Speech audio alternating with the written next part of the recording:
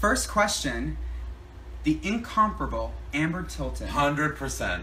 The amazing Amber Tilton on Facebook. Of Facebook, actually. First of all, thank you so much to Amber for tuning into everything from season 1 of Sing It On, loving everything on the Nor'easters Twitter and Instagram. You are amazing. We love you in the Nor'easters. Thanks for asking this question. Okay, she asks, what was your absolute #1 moment from Sing It On?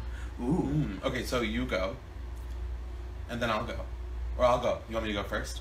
Yeah. Okay. I had no idea. Okay, mine's from season 2. Okay. So mine's from season 2. Season 1 for me was just like the whole thing was such an amazing kind of blur that I can't pick one thing right now. Me neither. So I'm going to pick from season 2 because that's what's relevant right now. Yeah. In this moment, my favorite singular moment was at the rehearsal that Faux Pas was having. I think it was, I want to say it was like 2 episodes ago, or where they're in that room and she's singing and it's like the side, like the camera is like on her, the side of her face, and she's singing and she like is singing perfectly, but then you notice she's like crying. And that to me was like one of the most beautiful moments of the whole season. Yeah. Because she's performing the song and she just starts crying and she turns around and she's like all verklempt, and it's just, it's great. Lanique, you're talking about. Lanique Webster. She's amazing. Yeah, Yeah. I agree.